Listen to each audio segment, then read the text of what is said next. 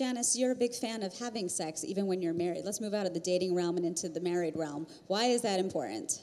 It's extremely important to have sex in a marriage. I think when people get married, I don't think when people move in together. I think when people get married, for some reason, the old adage is that sex stops. And that's not a good thing. Why should it stop? You love this person, you're attracted to each other, you have your sexual needs, he has his sexual needs, so you really have to continue to have sex. I talk to a lot of women in their 50s and 60s who have lost their spark and know that they want to get it back. But what I find is that most women, a lot of women get really stuck in their heads, and actually their bodies are turned on and they do have desire, but they have cut themselves off from that completely. Why?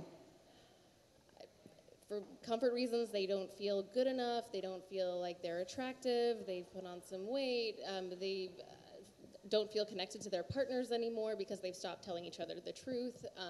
They have desire for other people outside of the marriage, they don't want to talk about that, and it's just easier for them to cut it off. And then life becomes a little bit grayed out. Like, the color is lost from their lives. But I really want to get this message across, and Janis, I'm going to get to you in a second, but where are you cutting off your power supply by depriving yourself of that, regardless of your age?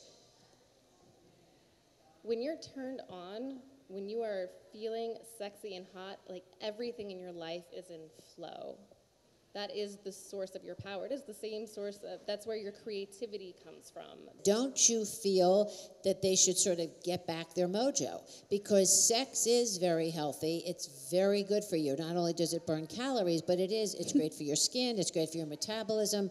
Absolutely. It's awesome. So why don't these women try and get it back? So you get set in your ways in your marriage, and you get set in your ways in a relationship. You get comfortable. You're right. You might put on weight. You don't feel great about yourself. You just figure whatever. You're not having kids. Absolutely. That's not healthy. And those are the women I work with, the people who want their spark up, the women who don't feel like they're having connection and intimacy, the 20s and their 30s, they're not having that.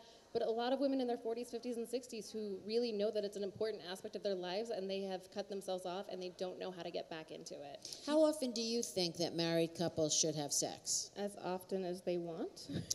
Well, I agree with that statement, but what do you feel in your expertise if somebody has a happy marriage and they still have chemistry and they're attracted to each other as often as they want?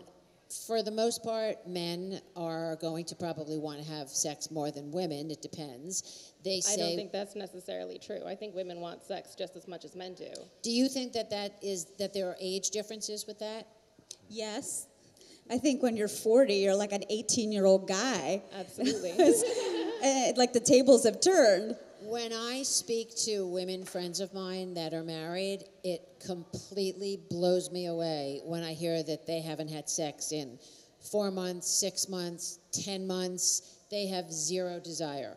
So everybody's an individual. Don't you think that if it works for them and they're not complaining about it, I don't think there should be any added pressure that, oh my God, you must do it twice a week or I think that Lidia would wager that if you actually stepped into that power and went there, you might be surprised what happens. I remember you saying that.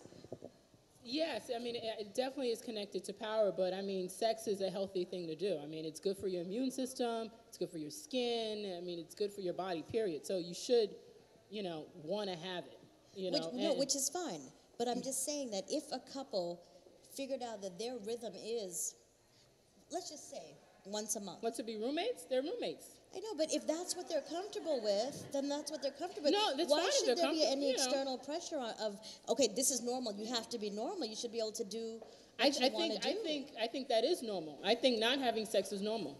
You know what I think it is also? I think that people get very lazy, very comfortable with themselves. Yes. I hate to say it, but women let themselves go. True. Well, you know what? Are they really happy?